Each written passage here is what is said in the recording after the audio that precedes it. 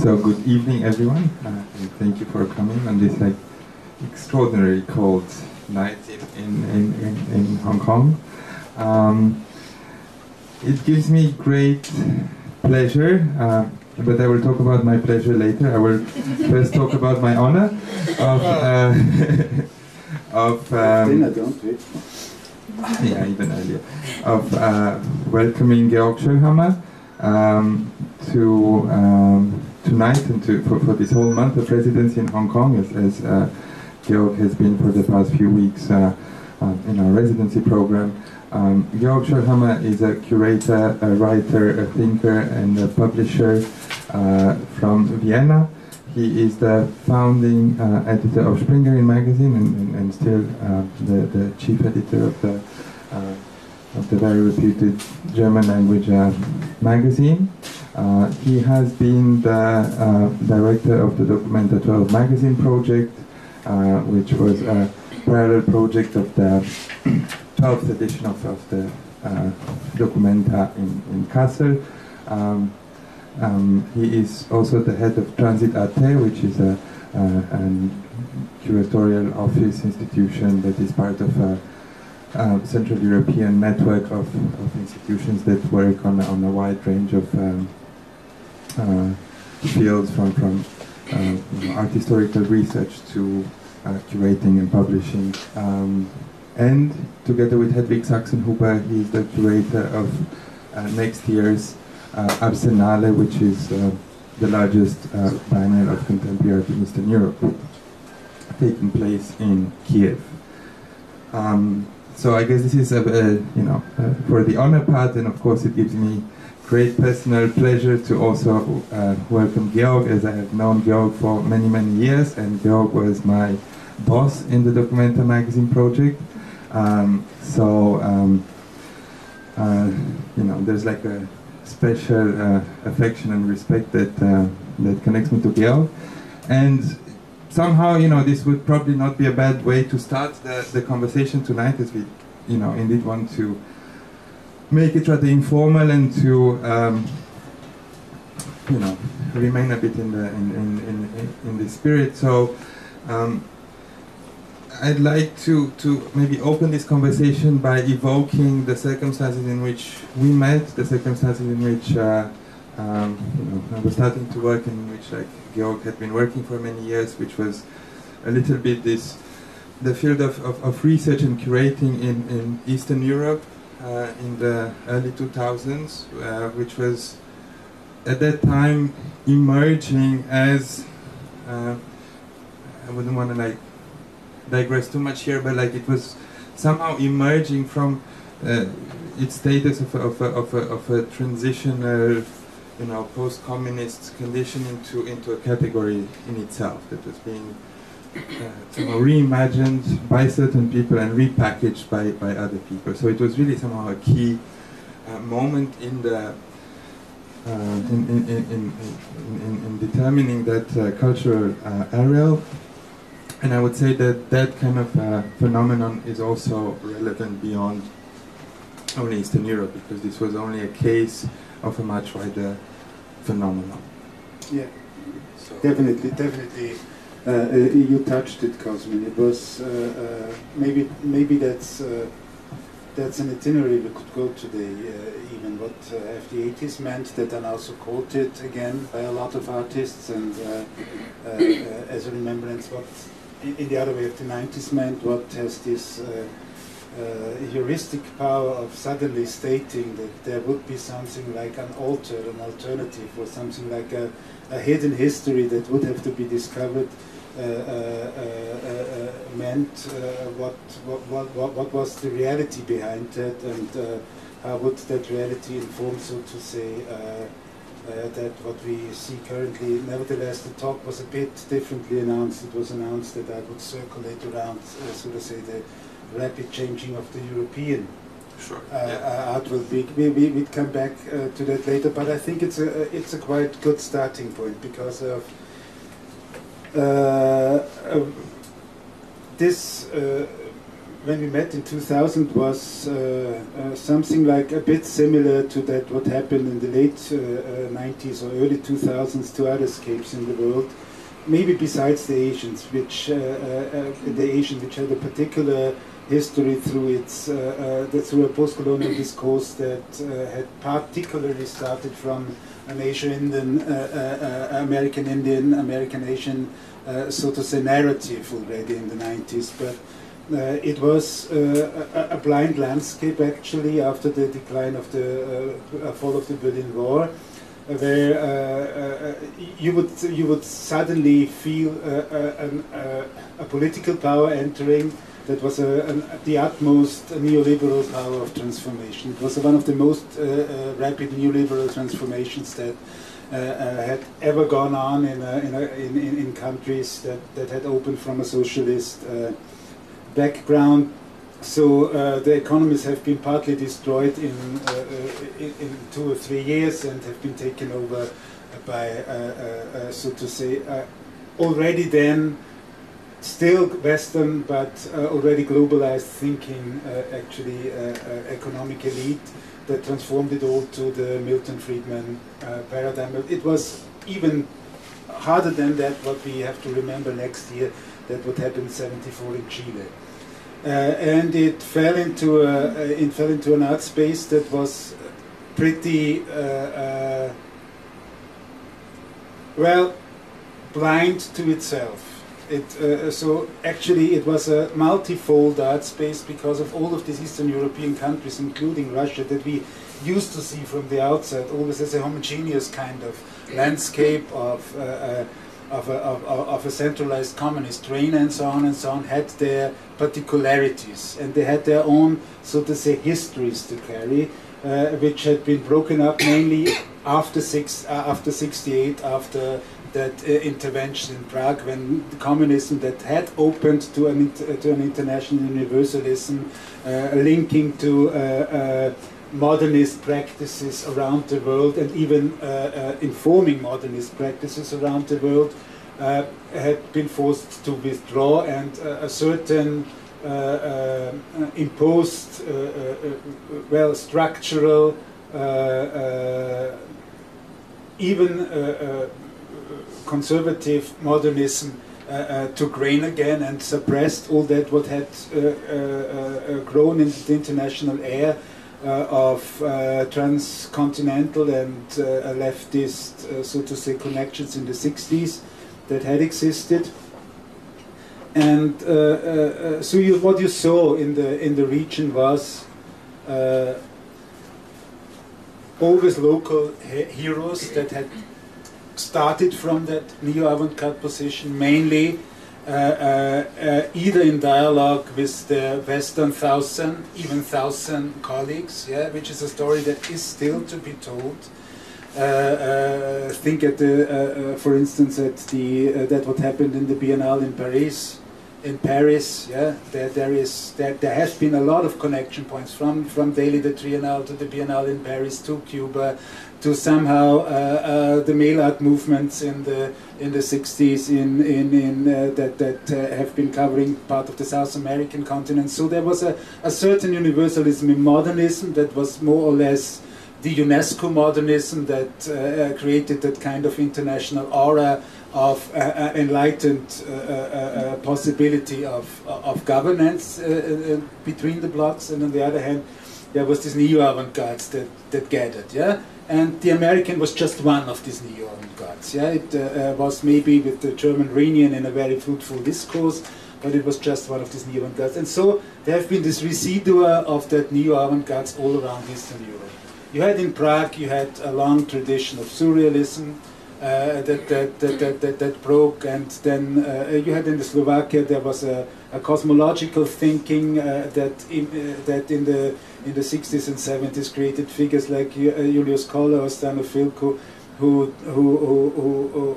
partly developed something like a strange a much more transcendental conceptualism. You had a Polish art scene that was very, very in deep discourse with, they called the Paris, with situationist practices, but as well with American influences, and had a totally elaborate system, almost a social democrat system of art places that have been around in the region, that have been done by student center, that even had something like public funding, and had really a theoretical discourse in all the semiological paradigm that was then governing somehow the conceptual air of experimental art.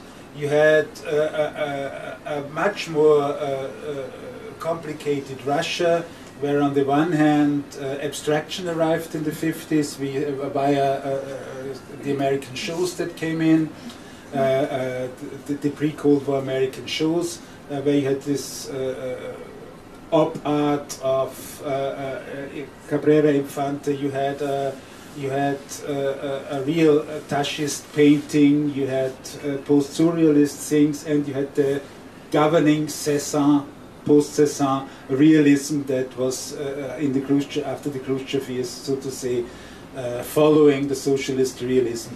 Whereas in other regions, like in Romania, yeah, you had a brilliant intellectual discourse till 68, 72. Yeah?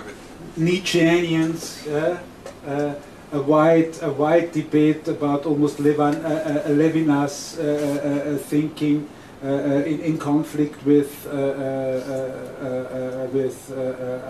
lot of intrusion of already then French philosophy, Merleau-Ponty, and all these guys have been widely discussed, and then came this break of Ceausescu. So Romania was a way.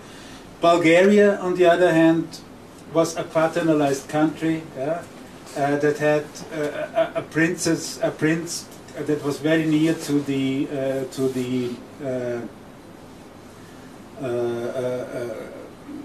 party leader Todor Zhivkov, and Zhivkov's wife had something like circles that had a strange idea of an almost,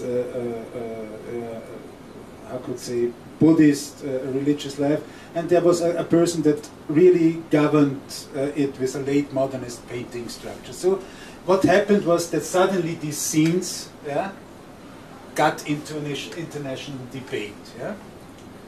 They have been forced to each other, to talk to each other, because of suddenly programs came in, like this famous Soros program, this financial investor who has an Eastern European origin, created these centers everywhere, and in these centers he found very good young personnel, yeah?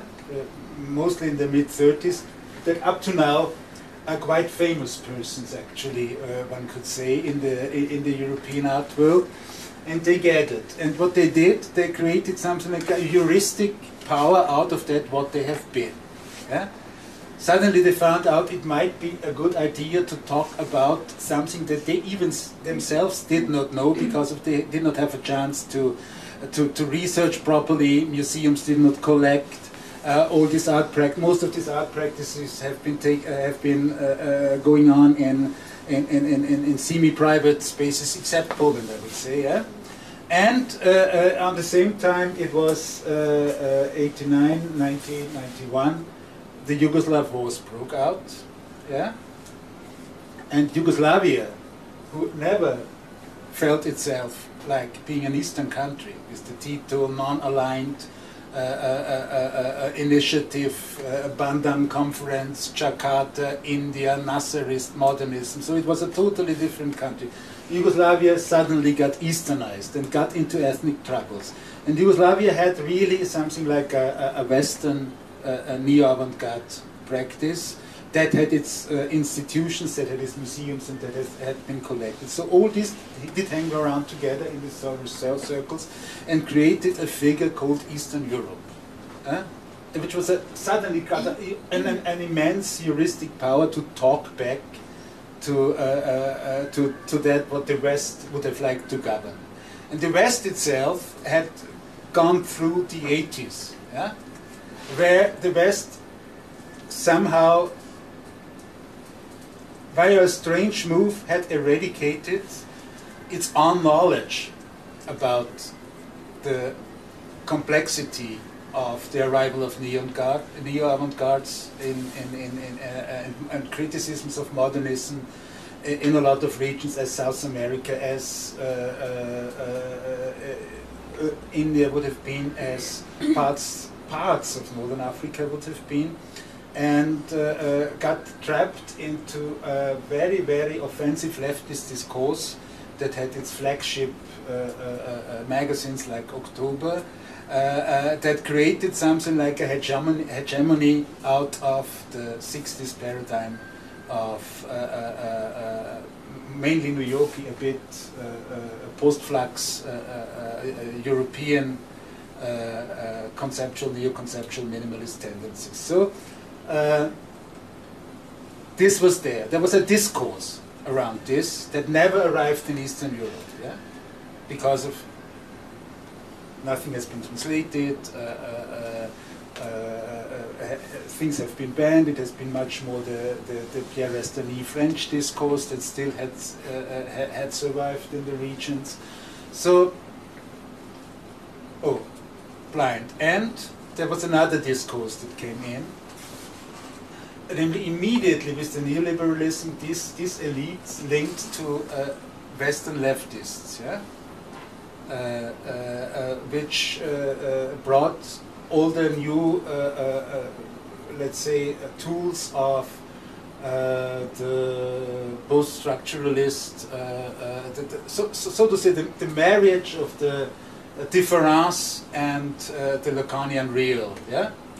So, and that created a mess. It really created a mess somehow. For at least 10 years, you could say that there was a lot of misreadings around. Yeah? And that started to clear up, to come back in our point around 2000. Why I'm telling the stories too extensively is because I think that similar things somehow, though from a different educational background and with a different personnel, and we'll come back to that maybe later, are happening in other ideas of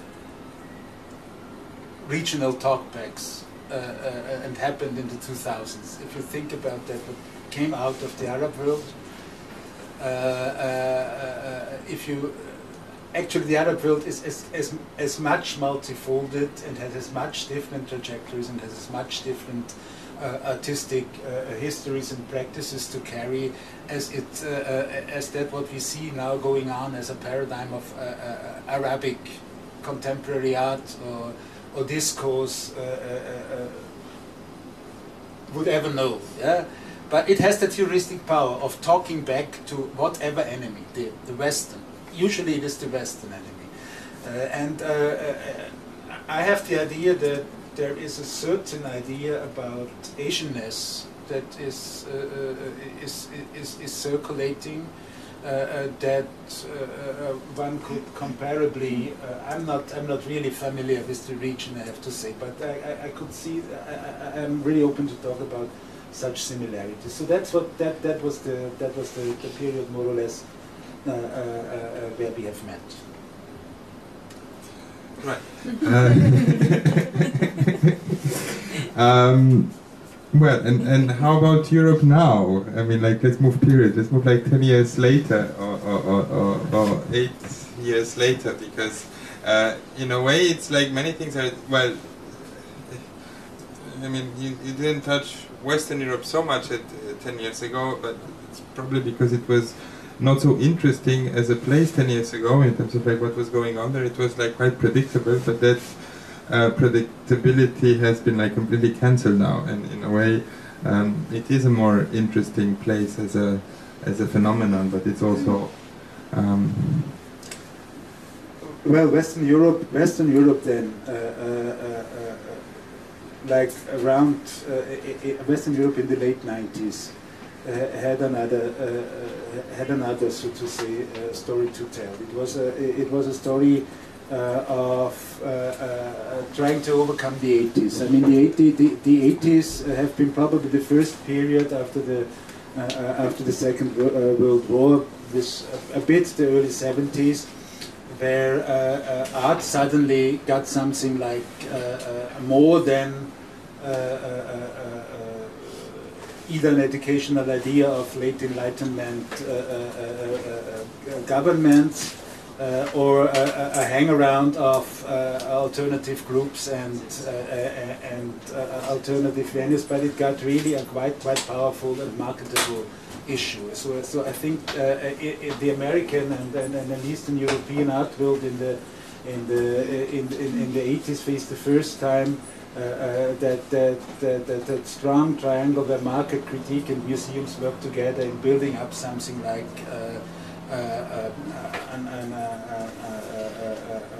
an art system that was at the beginning, from the beginning on, market driven, and that happened to a revenge to the 60s and 70s critical movements from two sides. From the one hand, which is a known story from the punk movements, which means from the movements of the generations that had somehow failed to face the transformation that started in Britain in the 70s.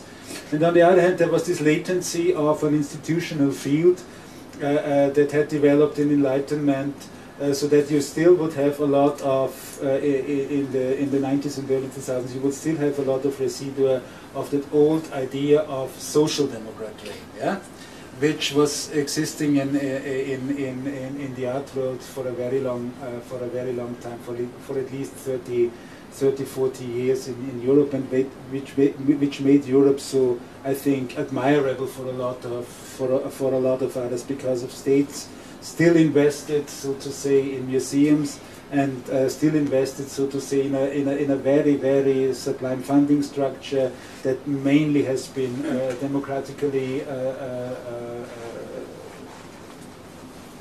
decided.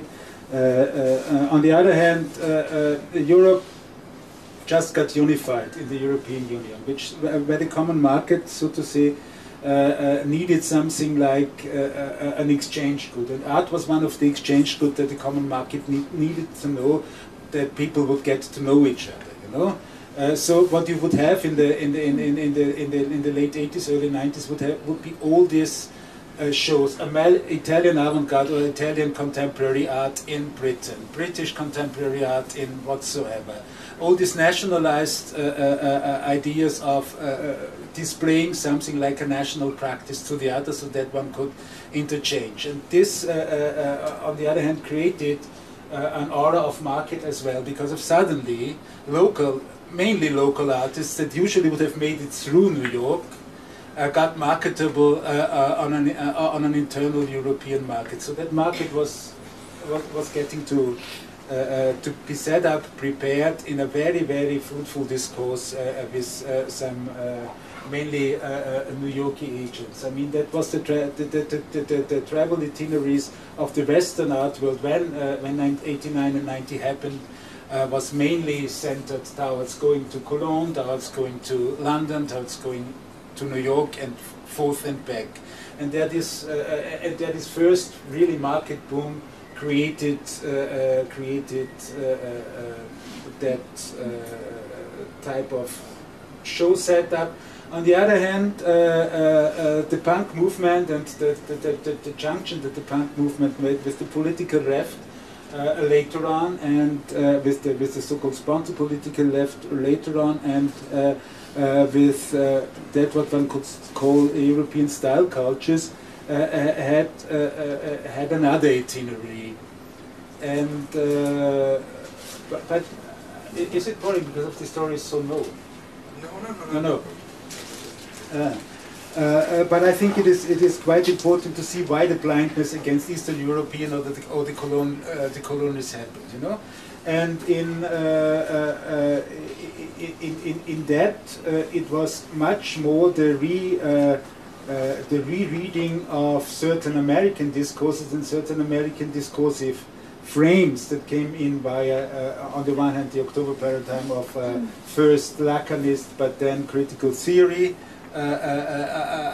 idea after John Kopchak had to leave the October editorial, and on the other hand of the post-structural and the post-colonial discourses that arrived slightly in the art field. You had this young group of artists reiterating mainly American practices of let's say, neo-avant-garde or conceptualism or political conceptualism of even the mid-80s, where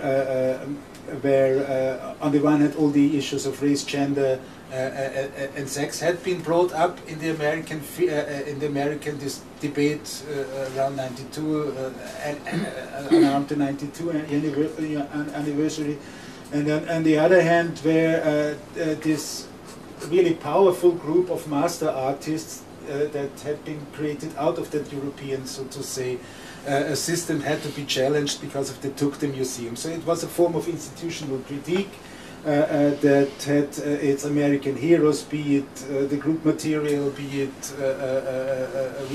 really the old conceptualisms, and that was on the focus of the Western European artists. So to go to Eastern Europe was something like almost impossible. That was, we always thought it was something like the grey blind field of nothing happened but a late modernism that faded out into strange monumental figures of slab constructed houses and whatsoever.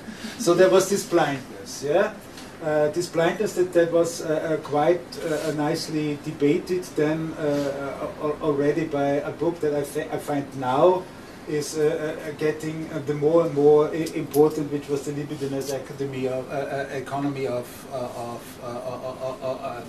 Lyotard, not so much the postmodern condition. Yeah, and you have to say in '90, when this was coming back, it was coming back through a lot of artist spaces that have been unhappy with the museum system that suddenly was forced by the European city competition to create capital in neoliberalism, to do these blockbuster shows in the museums, but the museums still had their research departments and still had their small scale institutional frames.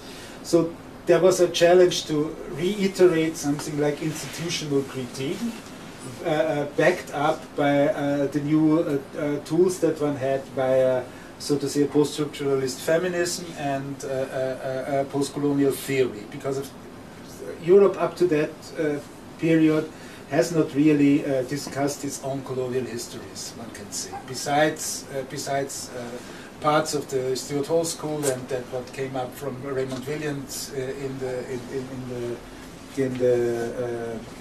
the British academia, this has not happened. It's still not happening in France, for instance. It's still an issue. It's just started in Holland and in Belgium. There was just a new consideration about the Belgium-Congo thing like a few years ago in Tervuren with the new setup of the museum and so on and so on. So the focus was a Western focus, music-based, fashion-based, coming from punk as well, with all the Western tunes, and electricity came in and electronics came in, and even the geopolitical focus was not that wise that one could look at Eastern Europe or one could look to South America, because of the geopolitical imaginary was 1991, the Iraq War, yeah? Where, so to say, it suddenly occurred that there was a triumph of the invisible made visible. You know, you could see the invisible of the control machine that would guard a missile to something like a bunker somewhere, something like a minimalist sculpture somewhere in the middle of the desert in Kuwait. Yeah. And this was a fantasy for all the ones that had just started to play with electronics, started to play with media art and all these things. So all these hidden histories that have been around, that on the other hand created the basis of the new European flourishing economy, because of that exploiting of Eastern European resources was part of the flourishing of the 2000s European economy. So Europe up to the 2000s did not see, 2000, 2005, that itself is rapidly transforming into something like in almost the same way, so that there would be an economical decline that would be followed maybe by a less productive idea of that what art could be.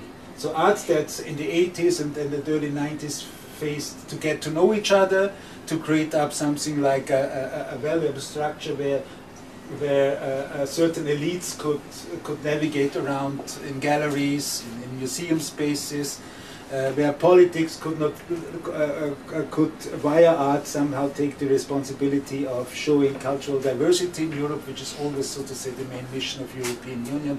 We are having cultural diversity, we're having so many languages, we're having so many dialects of artists. Yeah?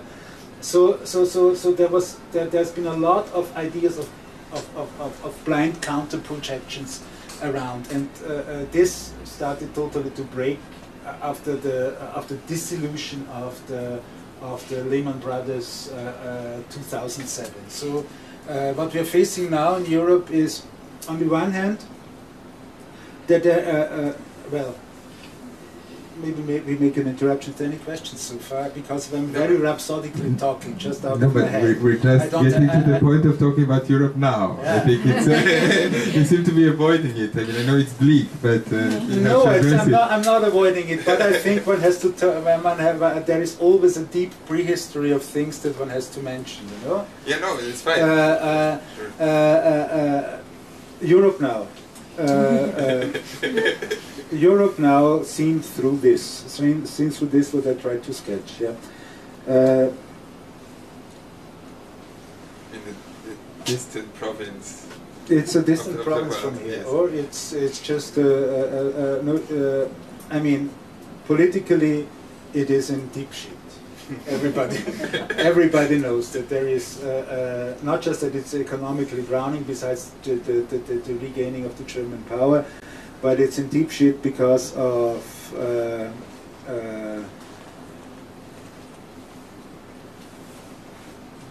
as usually the decline of an economy and the leftover of the bourgeois and lower middle classes creates national resentments, or Krakow has very well talked about that, how that happened in the 1920s in Germany, and you're seeing that throughout Europe. So you're having really a kind of a politics of the right wing that is deeply as well intruding European Social Democrats. European Social Democrats who had an international idea are now really trying to get back their voters and going back to a certain discourse of national politics that is quite interesting to see. And this is touching in a lot of respects the art world. So on the other hand, parallel to that globalizing events of economy that we saw, there was from this milieu of the 90s that then saw that it had to, together with so to say its allies elsewhere, and they found their allies in South America mainly. Before that, some of them later on elsewhere. There was a repoliticization of the art field. Yeah, not just as it happened as an institutional critique of, but really a repoliticization in an agitatory sense. Yeah. So you suddenly had a quite sublime field of political artists that in the early 2000s started to regain a field that was long given over to filmmaking, namely documentary practices. So there was a certain kind of realism coming with that, which meant that the documentary, the documenting, or doing documents about social issues, about political issues, even talking heads documents, created a whole school, so to say, around that political movement. On the other hand, there has been a junction, so to say, of protest movements and art movements for a moment as well, around 2002, 2003, 2004.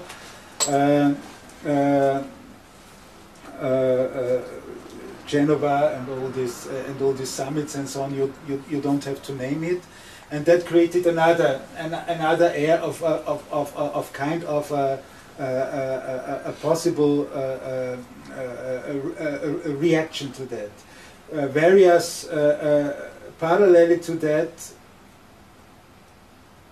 the market really got strong in the early 2000s. Yeah, it really got strong. It took over a lot of practices, a lot of sublime practices, and transformed them into marketable goods. It's very rough cut, but we could go to issues and created careers out of that 90s milieu. Yeah?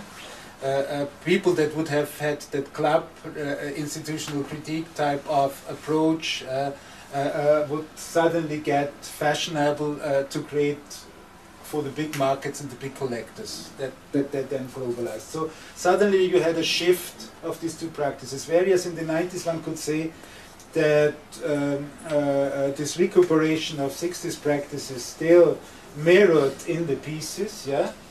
They have been fragile, they have been poor, some of them have been very process-based. It was not always about presenting, so to say, objects.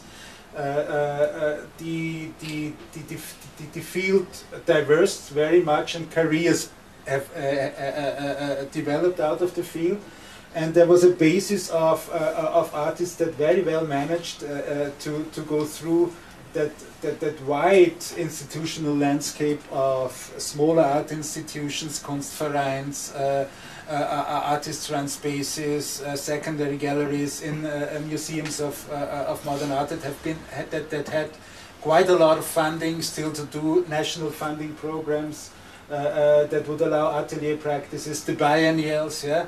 So there you had this move of this political documentary or political explicit installative art that somehow, on the other hand, actually got away from that fragility that the 90s still could keep in between, centering around a production that would manifest in loose objects or at least processes that would manifest in artistic pieces, yeah.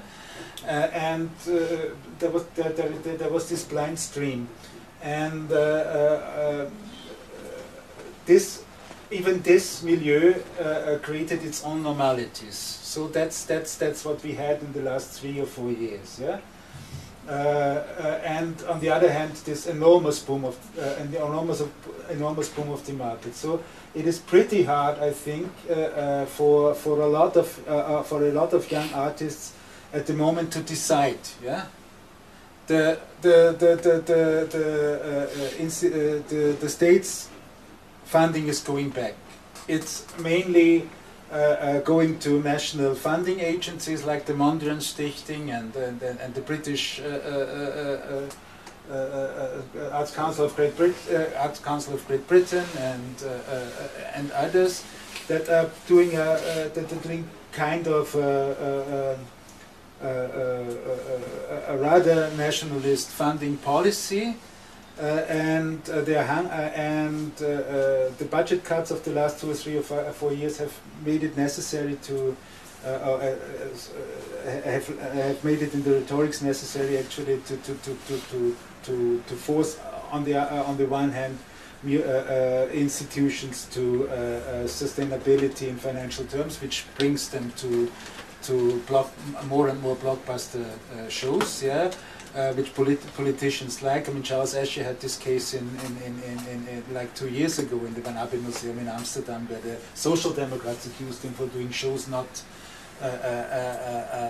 readable enough and not powerful enough for the general public.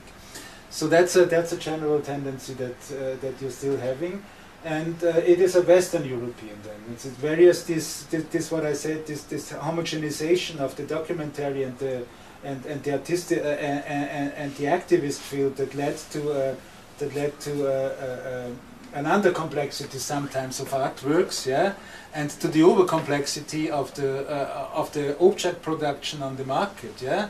There is a void, so to say, or a deep gap in between for real considerations about it. On the other hand, I mean, all this field of, so to say, counter-production in itself got formatted and is a valuable good on the second market that developed mainly from Europe, which is the biennial market. Yeah? You know, the biennial and short-term projects market. Yeah? So you could see a lot of the personnel that came out of this documentary political attitude being then recruited into that what one could call the biennial market, because of, they created a certain methodology to deal with a local complex issue, and to translate it immediately into something like a documentary, an installative, or whatsoever format that would legitimize the biennial of being at local at all. Yeah? So this was again forcing that slight under-complexity of the art. On the other hand, I mean, it's getting really complex, because on the other hand, parallelly to that in Eastern Europe, but as well in South America and in other regions, a real political art emerged that had a different enemy, because it was not so long, it was not a state institutional framework that broke down, or that one could ship around, or that one could be formatted by, but there was really a political urgency, an issue of political urgency to rethink political practices from a different angle. And I think that this is a real difficult and poisonous misjunction of exchanging methodologies. Yeah, that happened. I mean, that's what we are facing in moment in Europe. On the other hand, art is getting real lifestyle. It's not just. It's just like here. It's just like here in Asia. You know, an oligarch in Austria, an oligarch in Germany would have collected antiques in the 70s or in the 80s, so contemporary art would not have been anything, yeah. But now it's about really trying to harvest, so to say, the local contemporary art to be able to communicate a certain idea of lifestyle, like modernist universalism in design was once in the 50s and the early 60s. It's now getting contemporary art and its peculiarities. So this creates unevenness on the other side, because of these oligarchs, not just or these powerful corporate institutions, not just collect like the American collectors would collect, but they collect into museums, yeah, and force, so to say, this old, rather elaborate, at least 70 or 90 year existing institution of the Museum of Contemporary Art in Europe to change its policies. Yeah, so the policies are now much more collector, funder. I don't know any museum in Europe of bigger size that did not have big collections or collector or private collector exhibitions, especially in the last 5 years. Yeah. And that is creating, on the one hand, a production in the galleries that is almost like a mass production of quite big size works. So on the one hand, you're having that structure On the other hand, you're having this structure, and in between there's almost no space left for consumptions that would allow you to go to not pour out the institute of modern or contemporary art. I mean, one could think about the wider logics of that. I mean, Peter Osborne has done a quite nice book on that that has come recently out. Why that kind of that kind of had to happen internally? But that's the state of Western Europe again. Yeah, that's the state of Western Europe. Eastern Europe is in deep shit because it's again after it had that show up in the 90s and early 2000s. It's forgotten. You know.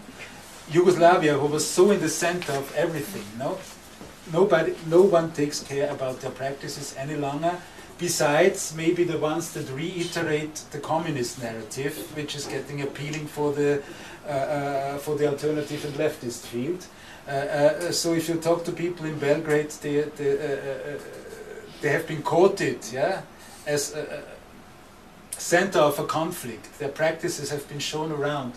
But now they're almost, yeah, they don't have anything but maybe be invited to a few biennials. The same is true for in Romania. It's a bit better because of some smaller institutions have been artisan spaces or engaged art spaces have been showing up. In Czech Republic it is just one space that's happening. In Slovakia, it's renationalization of the museum, one small space that's going on. In Hungary, there is a deep, almost fascist reign at the moment, with people that are dying on the streets of xenophobia, Jewish people that are getting hardly punished. The Romanian Hungarian conflict is popping up, and all these things. Yeah. And artists, they had a quite good museum there. The director has been fired, so artists are again driven out. And Moscow, I don't have to tell you because everybody knows what has happened. You know, so that's the state of Europe a bit in the moment that we're in. Seen from the outside, from the art world inside, it's even there would be another story to tell, which links it to the transnational, which might be interesting here. Yeah, because of parallel to that 90s movement, the figure of the curator. It's such a banal thing to say that the figure of the curator got so important. But it's not banal if you see how this really changed art production. Maybe in the same way that collectors change art production, curators or the curatorial changes reception of even that what one could call the local or the regional. Yeah? Because of what you see as well, I would say in the last decade is that against either these forces of a sometimes a bit petrified constellation of local avant-gardes and the market or the missing institutional caretaking about contemporary practices, it is small-scale institutions that are implemented around the globe, one can say really around the globe, that are very well interconnected. Yeah? Mainly run not by artists, but run by curators, yeah, like you are running this one here, and there is a certain educational narrative with these curators. Yeah, usually they go through one of the 3 or 4 main European or North American curating school, be it the Goldsmiths, be it the Rijksakademie, be it sometimes the Royal College or whatsoever. And there is a certain methodology which has 2 folds in my perspective. It is usually a very well educated generation that comes with a certain package of theoretical background. Yeah. And the theoretical background is more or less 90s, I have to say. You know, if you look what we are working with, it is when has Zizek written the book? 91 was first. It is the first and most influential where Difference and Lacanism married, facing the Yugoslav war and the real. Then Ajana Padurai, I think 1994. Homi Baba, I think 94 or something.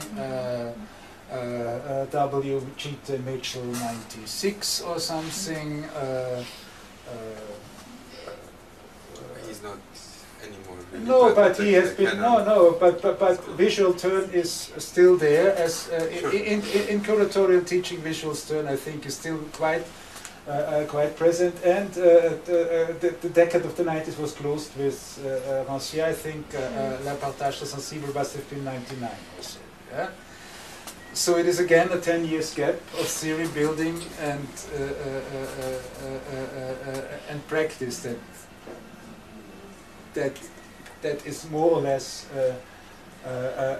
worked around. I see it as a very good move on the one hand, because of it is creating the same mobility that the capital has. Yeah, there is the need for the for refiguring things out trans-regional. Yeah. Multi-layered for joint initiatives and to transcend, so to say, that being grabbed in the local. On the other hand, for the local, I see it, if you're coming back to my beginning story, to Eastern Europe, to all these things, yeah, there is a danger that certain peculiarities of a local specificity are on the one hand eaten up by the neoconservatives, or are not taken seriously enough by that transnational trading approach. And there is again a generation of artists that might get a lost generation because of they are not really properly researched, and their intellectual and discursive surroundings are not properly, so to say, displayed. Thankfully enough, and we have been seeing that now in Jakarta. I'm seeing it here. I talked to one of your colleagues in the Asia Art Archive.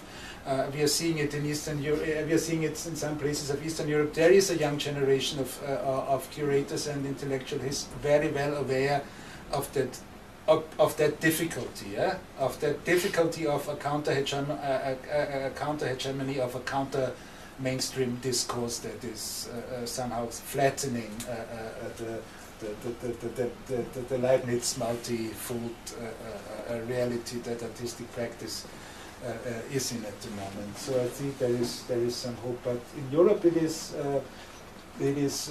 really a bit embarrassing. And there is other initiatives like the International that had the chance to be in the first 3 years, where European museums consider the national policies and think about connecting to others and connecting to each other to create maybe a structure that is more sustainable in research and in exchanging dissimilarities and similarities of local constellations in a wider respect, even an institutional frame in a museum, and bringing in discourses from Asia, from South America, and so on. So there is this productive counter moves as well, and there is even people that try to create new institutions on a very large scale, like the Sultan Istanbul. You're sitting here that are even talking about the post curatorial now, because of what I think is seen as well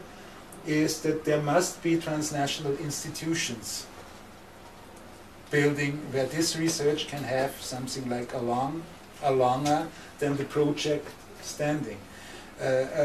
What this European change of policies brought with is as well, namely then that the research staff in the museums that at least did a very, very good job in writing their local art histories. Methodologically very good. You can go to Sweden and you can have the best writing on local art history. It's like in a regional studies department in an American university, but they are now hammered out. Yeah, they're already starting to starve. Yeah, in terms of possible funding, possible displaying, and what I see as the capacity of this transnational institution building is that these knowledges could be brought into a longer frame, as the project economy really destroyed a lot of knowledge. You know, every biennial is aggregating so much knowledge, you know, in the teams that are set together, in the people that can exchange. Every documenter does this, yeah? And this knowledge is just dedicated to an event, yeah? 200 days or whatsoever, and then it's dispersed. I mean, for sure the networks stay, but the stability of working in an institutional frame is something that is as well desirable, yeah. And that's what my fight, for instance, with the counter-canonical left is always referring to a debate that the other way Adorno had with the most conservative sociologist Arnold Gehlen in the 1960s. Just when the German lefts began to really challenge the state, it was about freedom and institution. So Adorno was the herald of the freedom because he could see what catastrophic the institutions had done, the institutions of modernism had done. So the dark side of enlightenment and all these things that they reflected in the Frankfurt School. But Gehlen would always say there is the need for an institution because he would say it from a really very maybe religious conservative perspective, but there is a need of the institution as well to create kind of a stability that is where we can enable ourselves to talk about our lives for longer than we, or that takes some security of us, that we don't have to invent ourselves and our knowledges and whatsoever on a permanent basis, and that keep trace of that. Adorno would have then answered to Gehlen, well, but I just would accept that if they would allow the mourning and the poverty of the street into them. But I think what would be a possibility, what's really happening at the moment, though these fields are so separate from each other, as this activist and political field, art field has been so strong on the streets, these upcoming institutions that we see on the horizon, be it even the SALT or be it the international or be it other institutional frameworks, are open to do that. You know, they are open to again think about the uses of art and political motives. So they transcend it themselves, not just because of their staffing through funding politics, but because of their forced in a dialectic of needs. On the one hand, you know, 2 or 3 big blue sheet museums that are still harvesting like in colonial times. Look at the tape when it's collecting in the Arab world, or look at this, maybe the Centre Pompidou. But look at this Reina Sofia. There's already something different going on. Yeah, this is an institution where something different is already going on. It is letting all that knowledge is in. It's not. And I think it could be this, and the international and these frames could be the haven of a future perspective, and Europe could play a role in that again, because I don't see that so much in the museums world, in other parts of the world. I have to say, yeah. The MoMA is so old-fashioned; it's still doing art to bar in a way. And the museums that I see here are either old modernist flagships or glancy collectors, whatsoever, biennial making institutions. So I think that's the productiveness of the dialectic that Europe is in at the moment, that could happen, and in parts of South America as well. Yeah, I remember you were talking at some point as a metaphor, like I remember when or wherever you were, in a way, like comparing this to the kind of monasteries in like late medieval Europe, you know, in the kind of like institutional framework that they provided, and the kind of also the heaven that they provided for the kind of like knowledge to be preserved and and continued yeah, it's a famous, yeah, it's the same. I mean, that's the dialectics of socialism as well, because of the subjectivity of workers is not an idea of Marx and Engels, but the subjectivity of workers that made them a political class has been created in the management of the huge industrial compounds and in the cities, you know.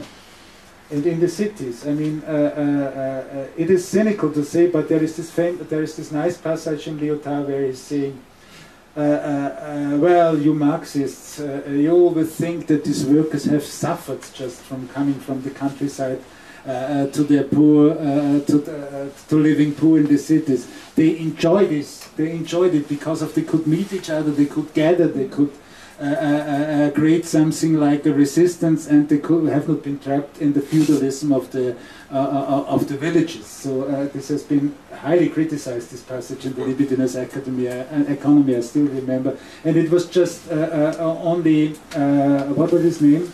Land, Cedric Land and Land, this cyber theorist, the British cyber theorist, Colin Land, a person to read, yeah? A person to read who said, okay, that might happen again here now, yeah? We are driven, various the old left as well in Europe, it's so annoying to see how they criticize with a certain kind of community and locality and localism idea and sharing idea, how they criticize that what we all are really like to drive on, namely the electronical powers of late capitalism. So I think that's what we're seeing again in that. So I'm very positive about these capacities. I'm not just negative about these capacities. I mean, it was a bit too much, maybe, but. No, yeah, I would. Have you finished? Well, so then I would say, if there are, then the conversation will be over and we go into a conversation. Yes. So, yes, are there questions or are there comments? I wanted to ask what you think of this kind of revival of the term critical regionalism within the discussion around critical regionalism, which emerges from an architectural discourse, and then kind of I have understood fell out of favor a little bit in architecture, and then got co-opted into contemporary art as a way of addressing biennialization or a different approach to that of something that was an other from a transnational discussion or an international discussion, but bigger than a national one. So it was somewhere lodged in between. And what I understand from Transit's work is that it tries to take a region as a site of production, in a sense, that does share something because of geographic proximity, but also maybe shared histories or shared understandings of a kind of, of border conflicts, etc., but that counters the universalizing of this notion of what it is to be modern or of the contemporary. And I wondered, if that is factored into your thinking at all as a group of Transit or into the way that you're trying to work? Well, that's a good and a complicated question, because of critical regionalism actually was a thing that the term stems, I think, from Kenneth Frampton, if I'm not mistaken. And it was a thing that was one of the reactions to late modernism, so to say. Yeah? That what you could see in the 60s, before postmodernity actually took over in architecture, that there was kind of a reconsidering, or before the big discourse of Rassa, Rossi, Imonino, and on the one hand the European postmodernity, and on the other hand the Venturi and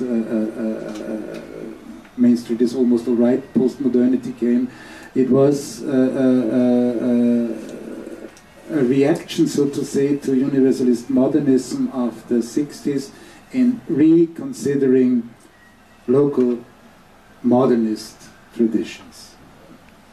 so to say. Ridolfi in Italy, and all these people.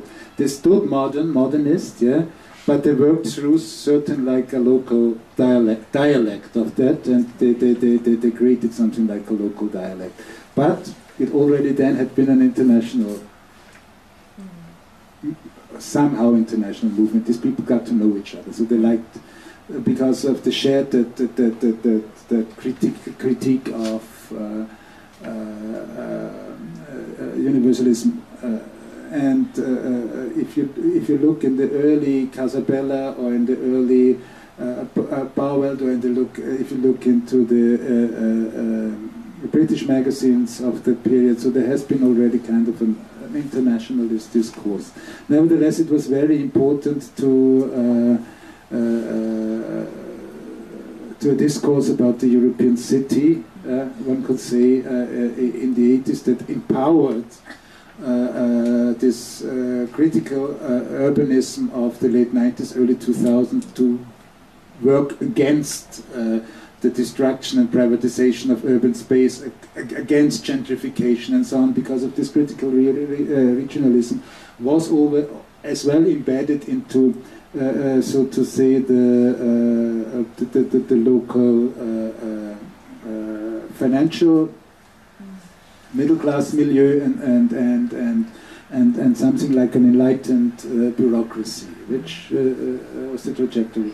I mean, in that way, one could say that what we are doing in transit is a bit similar. Yeah, what we really try to do is to think through that milieu and to make something feasible, and to follow that what actually was the wish of a young generation of artists has been in the 2000s, late 90s, 2000s, namely to get to know their local histories that have been so long abandoned or so long.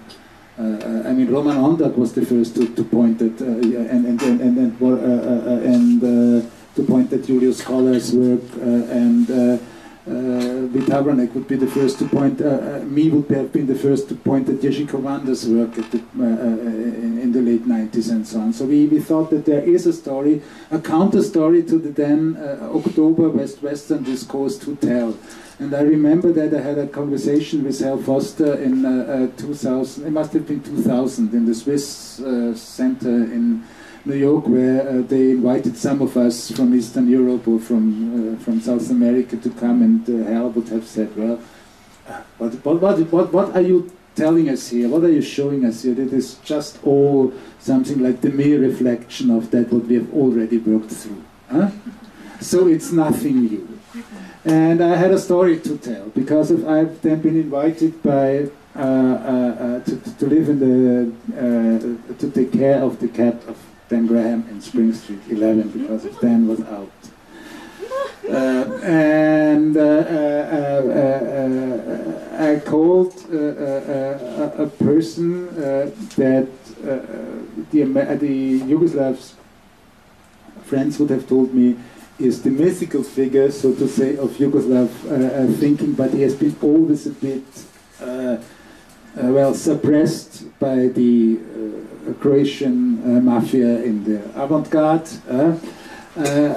So I should call this person, and I called the person, and then he asked me, where are you? I said, well, I'm just at Spring Street 11. I can see the Rock My Religion jacket. I can even touch it of Dan Graham. So where are you now? He said, come on, I'm at Spring Street 9. And it was Goran Djordjevic, now he's a quite famous person, yeah, quite internationally renowned, who was then making the Salon de Fleurs installation downstairs. So that's what the story I could answer to. That was the story that I could answer to Hal Foster then. Okay, I mean, I'm in the Dan Graham apartment, but everybody in Yugoslavia asks me not to tell them anything about Dan Graham, but to immediately meet Goran Djordjevic, because of he's been so influential for them, you know. And that's what we have been trying to do. We have been trying to work around his practices, yeah. To publish them, to save some archives, to work around. I mean, you have to say in all these countries there's been a postmodern clique as well. Yeah, that again suppressed, so to say, the generation before. The postmodern clique was then very fashionable in the around 2000. Yeah. Doing the large-scale video installations and whatsoever, yeah, and it would come with a small photo, yeah, of Jerzy Kowanda. Yeah, he would show it to the Generali Foundation, yeah. Another story. So this was the stories that I've been talking. Another story is about why we thought it is necessary, this critical regionalism. I did a show in Generali Foundation 1998, yeah, and I just 2 or 3 years earlier had written about Kowanda for the first time, a concise essay, and so we wanted to show this Kowanda. It was about Eastern European archives, more or less, archives that had informed Eastern European art practices but have never been shown to the public. That was the show. Then I asked Kowanda to bring these pieces. She said, my wife will come. Huh? So the wife came with a bus and a backpack and had all these treasurables, so to say, in her backpack that now make, I think, one piece 100,000 euro or so. And it was so nice to see the transubstantiation. That was in the flat somehow, yeah? And she would put it on the table of Generali Foundation. The first thing that would happen, the white gloves would have been put on. She didn't know what to do with that, white gloves with that shabby old papers, yeah. Okay, it was accepted in the institution as being at least art. But then we had it in a show, and Benjamin Buchler was then in the board of Generali Foundation, and he totally destroyed this as being second-handed, fleshless. They could not do institutional critique because if there was no institutions that they would critique because of nothing was governing and so on and so on. It was really a discourse of nothing. So that's what we tried to do. We tried to lift this. But now, yeah, you're right. As we're seeing these critical regionalisms coming in as a methodology, we are very, very, very skeptical about that, and we are at the moment really reconsidering our practice. Okay. Are there any other questions here? Yes. People are leaving anyway, so it's boring. No, I was just wondering, what is your plan to respond all the biennalization issues in the Kiev Biennale? A Biennale is as good and as bad as the people that are doing it, you know. And I'm a bad curator, so I don't know how to respond properly. For sure not waving the European or the Soviet flag on the palace and doing activism. I think it is that they have visual regimes to carry in this specific context that are quite complex and have a quite complex history, and it's a history that can that is not just a local history; it's a European history. That's mirroring in parts of that conflict and in that what happened there, or what the Ukrainian art scene is between Ilya Repin and Kazimir Malevich, between realism and baroque, and I mean most of the social realist painters have been educated at the Kiev Academy.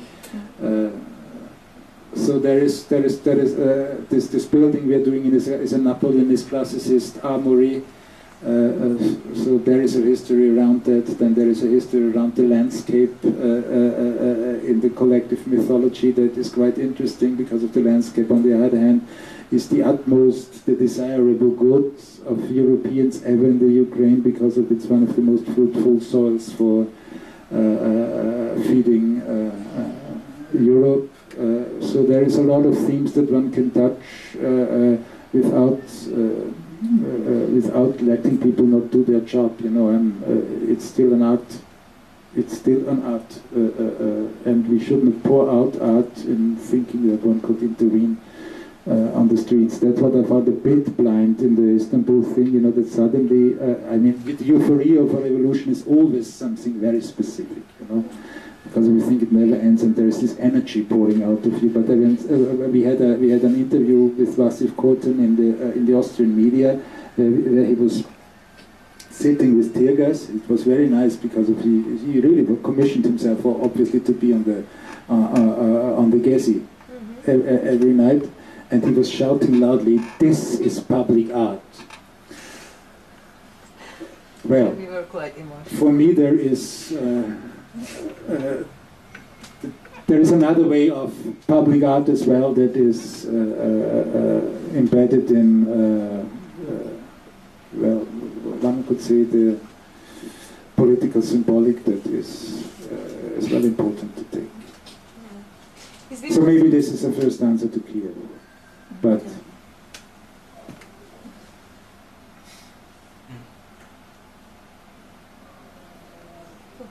You started saying something about yeah, it was just. I mean, after Gezi, so it's like in Istanbul, all the institutions are questioning themselves, including the foundation that organized Biennale and all the other festivals, the İKS it's called, and as well as SALT, because I'm just going to ask you, like, what do you think, like, what is the uniqueness of SALT? The pretension to create something like this institution at that point in this, with this funding at that time, and to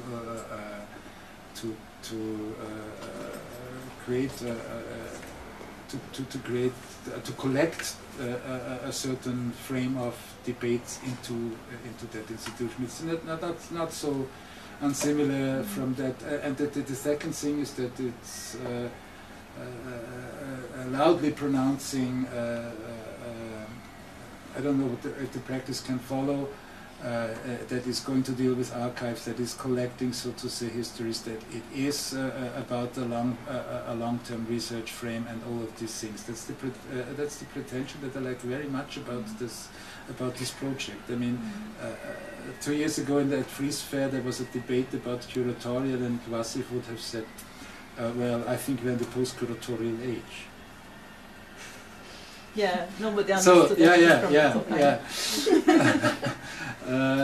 And there was something similar to that. I was saying with the Gehlen and the Adorno debate, and the economy of the project, and the necessity for a wider institutional perspective that I still believe in. That's what that's what somehow Charles Escher has been trying to do in Van Appe, though you see how this is different, you know. There is from the rhetorics, there is Dutch imagined them for a long time to be so democratic that even the CAO would have to make his coffee himself, you know, because nobody would serve. That's changed a bit as well, but there was this air around him. Yeah, why should I serve you? Yeah, and so Charles had to do it differently, and to bring the political in differently. But and the Spanish context is another context. But I trust in. I mean, I'm just staying here within this circle because of I've been founding the International as well, and maybe it's a legitimatory discourse, but I still believe that there is a value in that. No, but I mean, it's maybe too specific, but what it occurs to me is just like SALT itself is like run by only one person, and it's like and like they are having all this pseudo collectivism things, like they are asking, oh, what should our font, what should be our font, so you can just vote and select SALT's new fonts. And there's always this one person who is, it's like, it's in a way like a political party that is not really functioning, you know, like not really engaging with people. But I totally can understand that criticism, and the party share that criticism, but it's the obstacle for a debate as well. Yeah. It would be it would be much less interesting to talk to Sabanci and to Koch, I think. Yeah. No, that's just the thing, to talk like, to that's the not big only about collectors. self. So always, maybe there's always one personness of institutions or collections, or like, you know, very few people have. that's what we try to not have in transit, for instance. But we're not an institution. You know, we are just we're just 4 or 5 people that like to hang around with each other and share some values and have the chance to make a certain mid-scale careers. On the Gezi, at that point, was good that everybody, like even Wasif and South, they started to criticize themselves too. So it was maybe, yeah, it's. But the Turkish moment was I mean, in my at least in my reading was a specific, was a not so comparable to other moments, you know, because it is as if a society that has always been talked about an enlightened society since the Kemalist years as being that kind of modern society, which for the first time understood that it's a society, not framed into modernist subjectivities like unions, like parties, like whatsoever. But there would be a possible other that could gather and create something like the social. Self-organized. Which was, I think, that what suddenly was in the air. And in this respect, institutions have to consider their work because of, they have to cope with that new reality. I think we can continue over dinner because everybody's invited. We can go to eat. Georg, thank you very, very much.